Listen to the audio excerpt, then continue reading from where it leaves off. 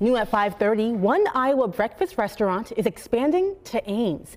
KCCI's Ethan Humble tells us why the new owners say the eatery will appeal to college students. The Westtown Pub may be closed in Ames, but a new local diner is already working to take its place, Mullet's Restaurant. There are plenty of options at the Mullet's Breakfast Restaurant in Des Moines. The chicken and waffles?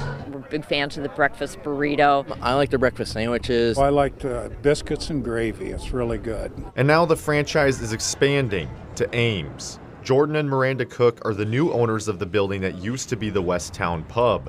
The area is amazing. It's right off of Highway 30. There's a beautiful pond right here, so great scape on the back here. And now they'll be bringing Mullet's to the city many know as the home of the Cyclones. With the restaurant set to open from 7 a.m. to 9 p.m., Cook says he wants to maximize the time customers can come through.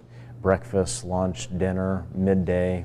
We really want to be available to the public. John Royer, the owner of the Des Moines Mullet's and franchise owner of the Ankeny location, says the restaurant will bring in many hungry college students. We like to think it's more of an experience than just a meal, and we think that the students will love that up here. And those we chatted with in Des Moines seem to agree. It's going to be nice for the college students over there. I think it's going to be a nice addition to the neighborhood over there. They'll be able to get up late in the morning and go have a good meal, especially after a good night of partying. Cook says he's planning on opening the doors to the new Ames restaurant in July. In Ames, Ethan Humble, KCCI 8 News, Iowa's news leader.